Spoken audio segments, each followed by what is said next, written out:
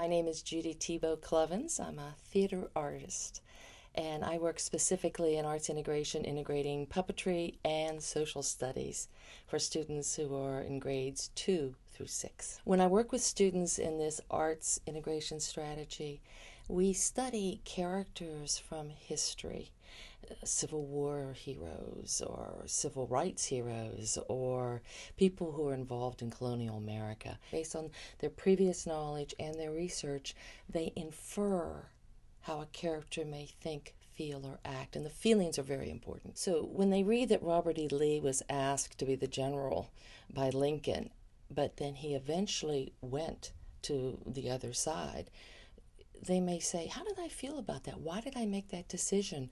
My president asked me something. What am I going to do about that? So they put themselves in the other character's shoes. They improvise their inner monologues first. They have a framework. They have a storyboard.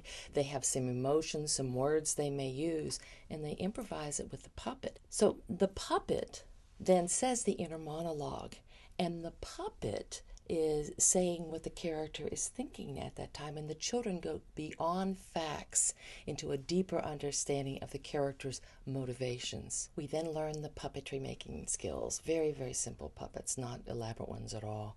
They learn how to manipulate them. They learn how to use their voice well so that they can be more clear communicators. Does this character speak quickly?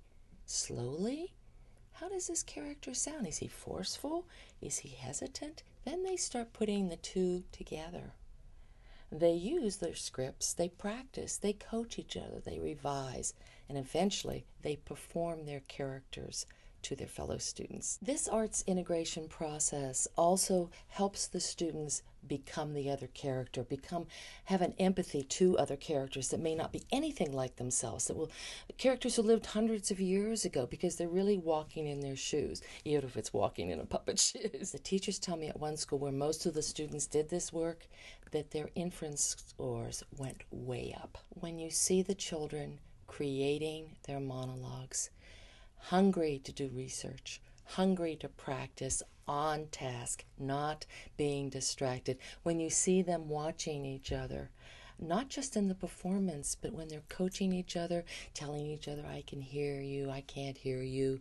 When you see that kind of work, you know you're seeing wonderful education through arts integration.